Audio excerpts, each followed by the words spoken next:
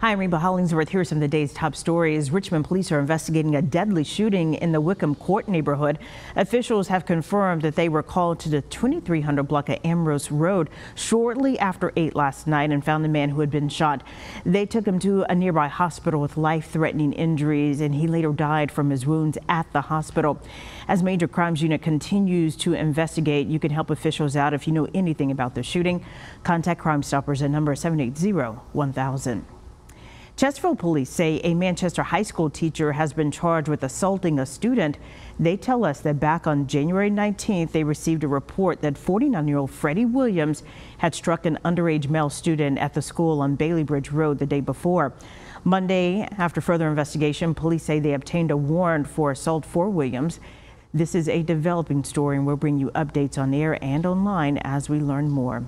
All right, Tom. All right, thanks a lot, Reba. We got a chilly, breezy day today, but as we go through the hour-by-hour forecast, we're dry, lots of sun.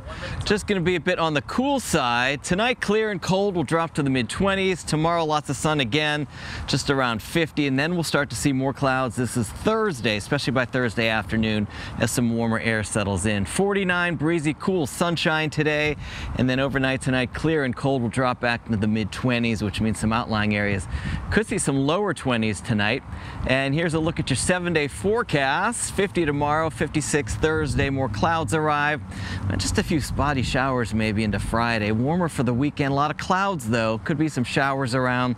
After Monday, it looks like that frontal boundary causing that rain is going to bring some colder temperatures then for next week. So it's not a permanent warm-up, but we do get a couple of good days there in the 60s. From CBS 6, the Weather Authority, have a great day.